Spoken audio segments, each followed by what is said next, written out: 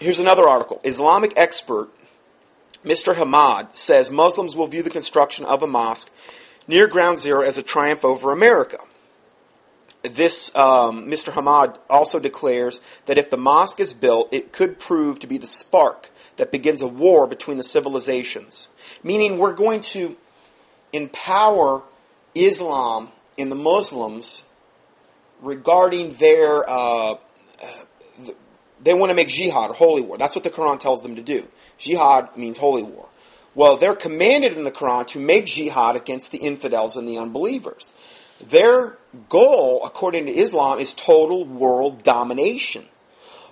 Because of everything that is being permitted to happen, the advocation of the mosque at Ground Zero, this Pentagon prayer chapel, so many things that we go over on a week-to-week basis, increasingly talking about Islam more and more and more.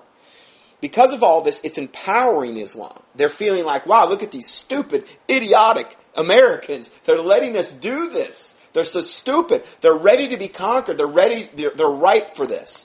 It's the way that America looks to them. Okay? Now I understand, the Lord Jesus Christ is in control. Okay? I'm just saying this is the way it looks to the outside world, particularly to those of the Islamic faith.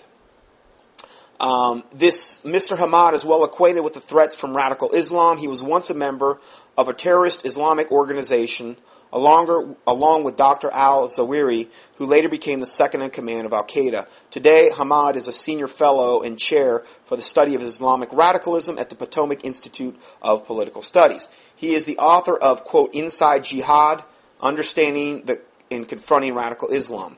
And he's a regular Newsmax contributor. So he's basically saying that this is going to empower Islam and that the Muslims will view this construction of a mosque near Ground Zero as a triumph over America.